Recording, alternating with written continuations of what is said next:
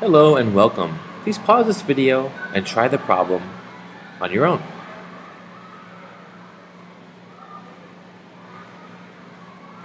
Alright, so they tell us here that the graph of the equation y equals a times x squared is shown below.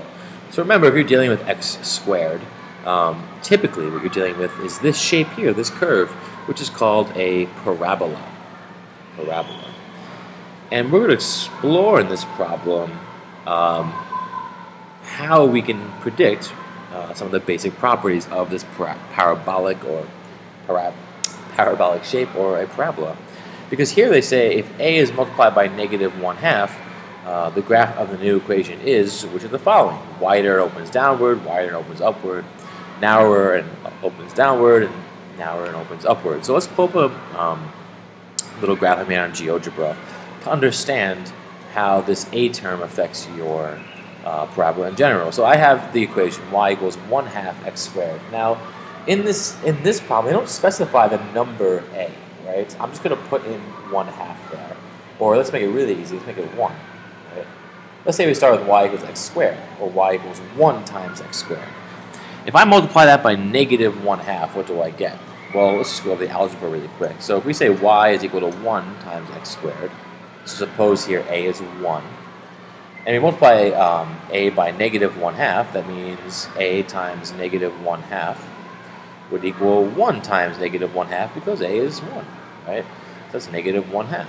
So now our equation would be not y equals 1 times x squared, but -1/2 x squared.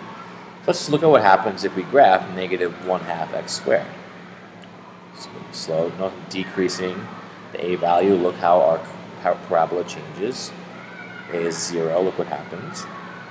As soon as it becomes negative, instead of these are the positive numbers here, as I increase it, what happens is they become negative. Do you see what happened there to the parabola? It goes from a smile to a frown. If your a value is negative, right, in this problem, the way it's set up, right, your smile, your parabola, becomes a frown here. In our case, we have -1/2, right? It's like this. 3, 4, 5. So initially, let's go back. In our case, we had, y equals 1x squared. So this narrow shape right here. Then if it's -1/2, notice it's wider than it was and upside down. Before we had a narrower graph, and now it's wider and upside down. So what's going on here? So again, key things to observe is if your a value is positive, you have a smile.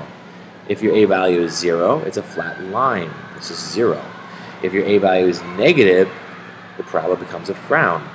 Now what happens as I increase the absolute value of the a value? Remember, absolute value is positive or negative. Positive or negative numbers are positive with absolute value because it's distant from 0. So as I increase this number towards 5, notice how the graph becomes narrower. That's because, in effect, it's becoming steeper, right?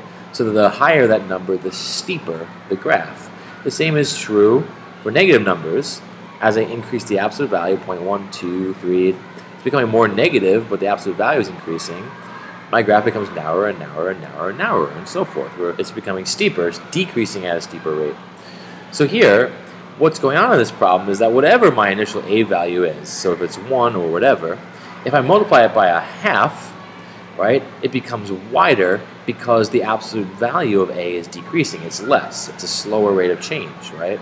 And just because it's negative doesn't change anything. It's a slower rate of change, so it's a wider graph and it's upside down. So again, we go from, in this case, 1x squared all the way to -1/2 x squared. It's a wider graph and upside down. All right, here, that means it's wider and opens downward.